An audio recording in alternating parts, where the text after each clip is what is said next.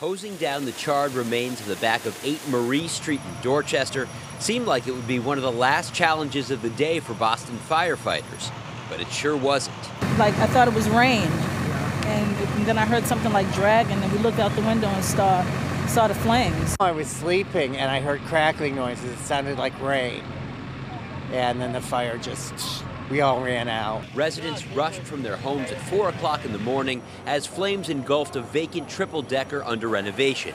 Firefighters fought back flames and called for a 6th alarm because of how close the homes are to each other. There was 5 buildings damaged, 3 extensively. The 2 buildings in the rear more suffered, the siding and everything burnt, and some scorching to the outside of the structure.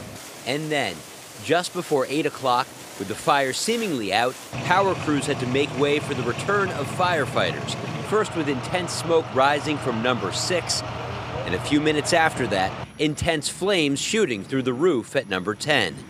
One firefighter hurt his ankle. We saw EMTs treating him before he was transported. He is expected to be okay.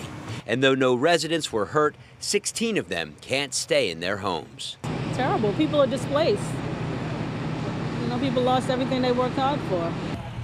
These fire crews on Marie Street finally packing up and leaving more than 6 hours after the first flames. In Dorchester, Josh Brigadier, WCVB News Center 5.